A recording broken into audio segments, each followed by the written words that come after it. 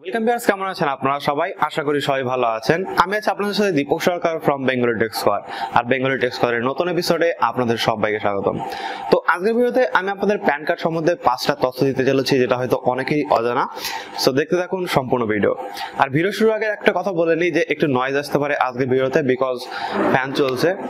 কারণ এখানে এত গরম যে ফ্যান ছাড়া এক মুহূর্ত থাকা যাচ্ছে না। ভিডিও শুরু করার আগে সবার কাছে একটা রিকোয়েস্ট করব, ছোট্ট চ্যানেলটি আপনি এখনো পর্যন্ত সাবস্ক্রাইব করে না থাকেন, প্লিজ একটু কষ্ট করে যান, ভিডিও নিচে গিয়ে দেখেন একটা লাল রঙের সাবস্ক্রাইব বাটন আছে, ওইখানে ক্লিক করলে সাবস্ক্রাইব হয়ে যাবে এবং পাশে থাকা বেল আইকনে টিপতে ভুলবেন না। তাহলে যেটা হবে, আমি যখন কোনো নতুন ভিডিও আপলোড করবো সবার আগে দেখতে পারবেন এবং কোনো ভিডিও আপনার মিস হবে না। আপনারা জানলে হয়তো অবাক হবেন যে প্যান কার্ড এখন কিন্তু মোস্ট এসেনশিয়াল যে একটা ডকুমেন্ট, সেটা কিন্তু হয়ে গেছে। বিকজ আপনি যে কোনো ট্রানজাকশনে কিন্তু এখন আপনার প্যান কার্ডটা দরকার হয়। সো এই প্যান কার্ড সম্বন্ধে কিন্তু আজকে আমি 5টা ধারণা দিতে চলেছি। যে কেউ এই প্যান কার্ডের জন্য অ্যাপ্লাই করতে পারে। সে যদি মাইনর হয় সেক্ষেত্রেও অসুবিধা নেই, অর্থাৎ 18 বছরের নিচে হলেও কিন্তু কোনো অসুবিধা নেই। ইভেন যদি কোনো ফরেন কোম্পানি ইন্ডিয়াতে আসে, তাদেরও কিন্তু প্যান নাম্বার দেওয়া হয়। সো আপনারা সবাই জানেন যে কোম্পানির নামে কিন্তু প্যান কার্ড দেওয়া হয়। সো যদি কোনো ফরেন কান্ট্রি থেকে কোনো কোম্পানি এসে ইন্ডিয়াতে তাদের কোম্পানি চালায়, সেক্ষেত্রে তাদের দেওয়া হয়।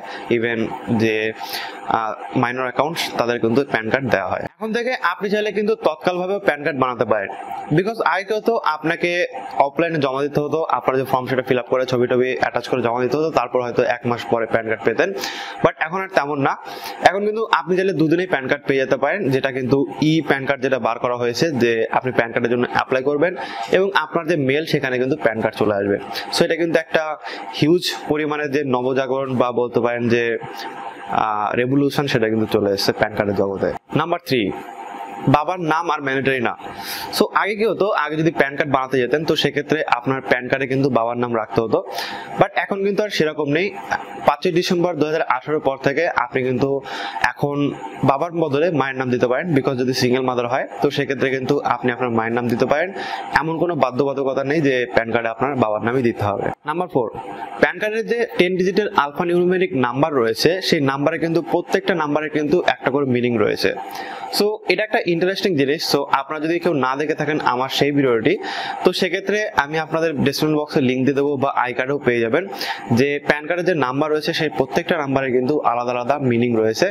সো তার একটা ভিডিও আছে আমার, ওটা চাইলে আপনি দেখে নিতে পারেন। নাম্বার 4, সো আপনার কাছে যদি প্যান কার্ড থাকে তো সেক্ষেত্রে কিন্তু আপনি খুব সহজে জানতে পারবেন যে আপনার প্যান কার্ডটা কবে ইস্যু করা হয়েছে, অর্থাৎ ইনকাম ট্যাক্স ডিপার্টমেন্ট আপনার যে প্যান কার্ড রয়েছে সেটা কবে ইস্যু করেছে। সো এটা যদি আপনি দেখতে চান তো সেক্ষেত্রে আপনার যেটা করতে হবে, প্যান কার্ডের সাথে যে আপনার ছবি রয়েছে, ছবি ডান পাশে চলে যাবেন এবং সেখানে দেখবেন যে কত সালের কোন তারিখে আপনার প্যান কার্ডটি ইস্যু করা হয়েছে, সমস্ত কিন্তু ডেট দেখতে পাবেন। এটা কিন্তু অনেকেই কিন্তু জানতেন না।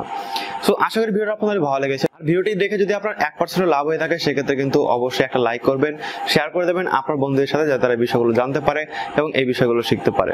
থ্যাংক ইউ সো মাচ ভিডিওটা দেখার জন্য। দেখা হবে নেক্সট ভিডিওতে। টাটা।